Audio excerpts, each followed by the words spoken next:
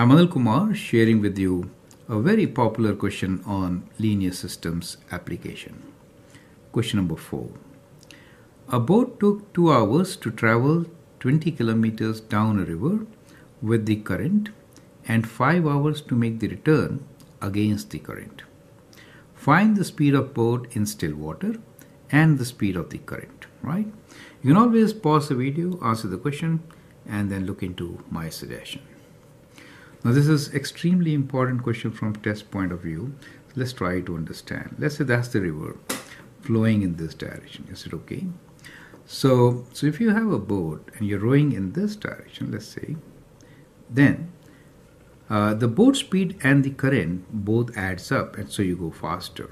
Is it okay?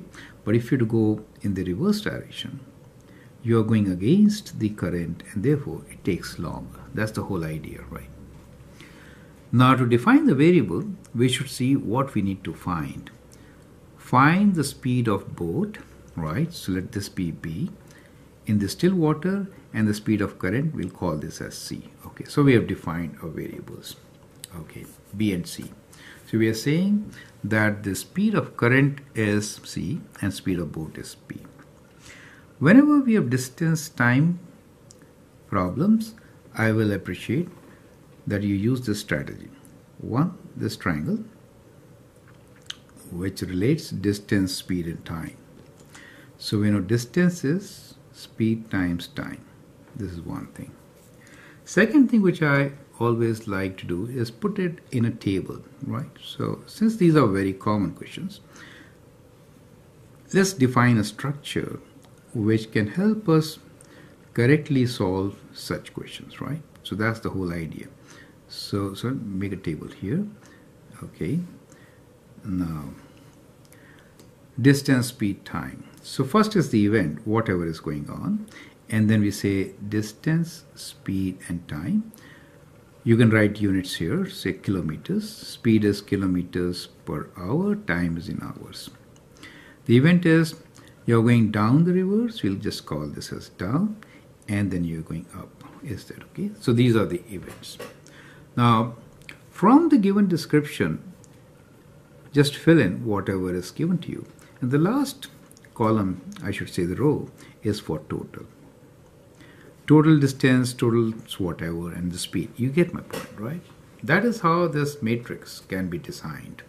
Now this matrix helps to solve each and every question where distance, speed, and time are concerned.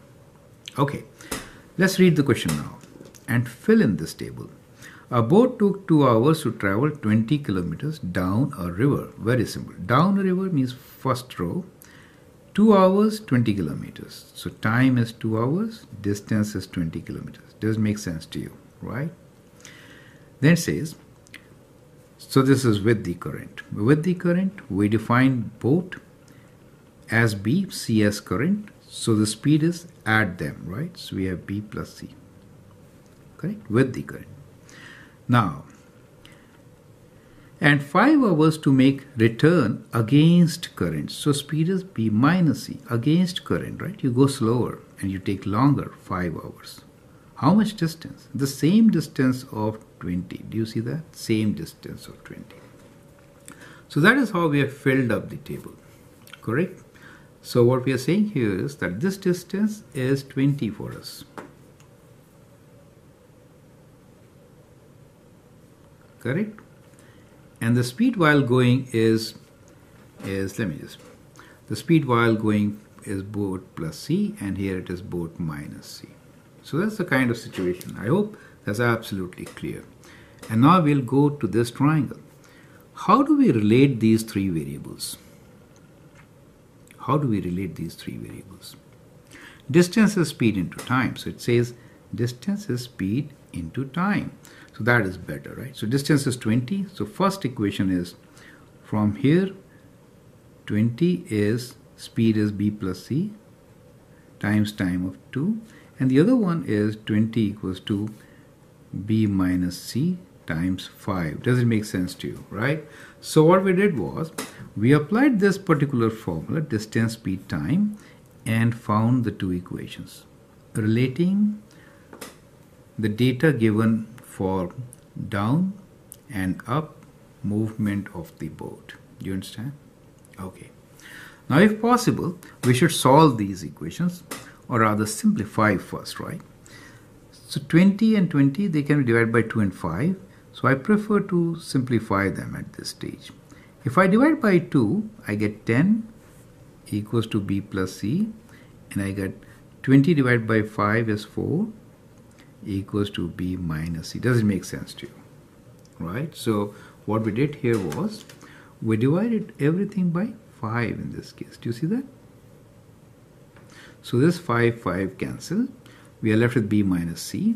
20 divided by 5 is 4. And in the first case, we divide 20 by 2. b plus c is 10. Right? We'll now call them as equation 1 and equation 2. Now b and c as we have defined, so we should have written here let statements. Let me write down let boat speed be b boat speed and c be current. Is it okay? Current of the river. Is it okay? So that's the let statement, right? We need to find speed of the boat in still water, which is b, and the current. Now you could use elimination by adding these two, correct? That's simplest. So what we do here now is we'll add equation 1 and 2. Is it okay? So when you add them up, what do you get? 10 plus 4 is 14 equals to b plus b is 2b, c minus c is 0. So 2b is 14. Dividing by 2, we get b equals to 7. Do you see that? So we'll call this as our equation number 3. So appreciate the method, how systematically we are moving. I hope it's very simple. So we got speed of the boat. Now how do you find the current of the river? You could use any one of these equations. Is it okay? You're saying some of their speed is 10, correct? So you can say equation 3, solve equation 3 and equation, let's say equation 1. You could use any one of them. Substitute 3 in 1. Is it okay? B is 7. We'll substitute 7 here. So get 10 equals to 7 plus c. So 10 minus 7 is c, which is 3. Right? So we get both the answers. So the current is 3. Boat speed is 7. In any word problem, you have to write answer very clearly, right?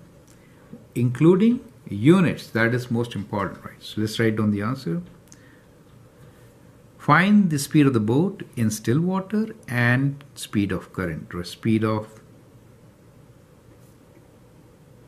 boat in still water.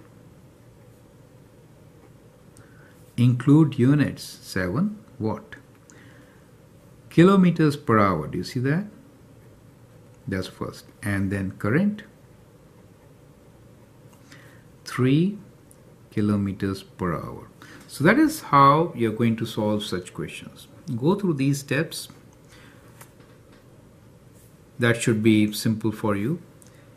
And this is a very important question from test point of view. So I'm taking my time to go through these steps and making you understand. And I hope it's absolutely clear. Feel free to post questions and share any doubts. Thank you and all the best.